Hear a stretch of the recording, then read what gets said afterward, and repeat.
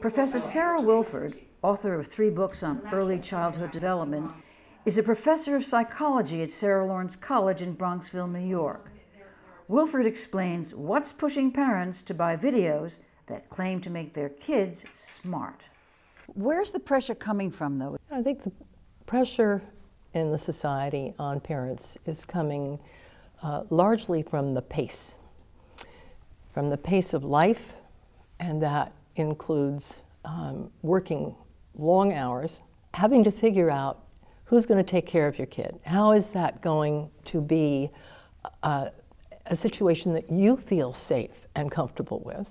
They talk about quality time. I'm rushing home from my job, I've got to make dinner, and maybe not spending quite enough time with my child, so I've got to do something extra. Valuing the time you have, I think, is hugely important. Scheduling a lot of stuff or getting the kinds of toys that are supposed to make kids smart, that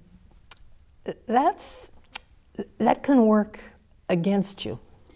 Think about those pieces of playfulness between you that are really important. They may not go on very long. It can happen as you're giving a bath, it can happen as you're fixing dinner. Where does the input coming from that maybe it's not so good to be so structured and sitting there in the downtime you have with your flashcards versus just playing? How do you know?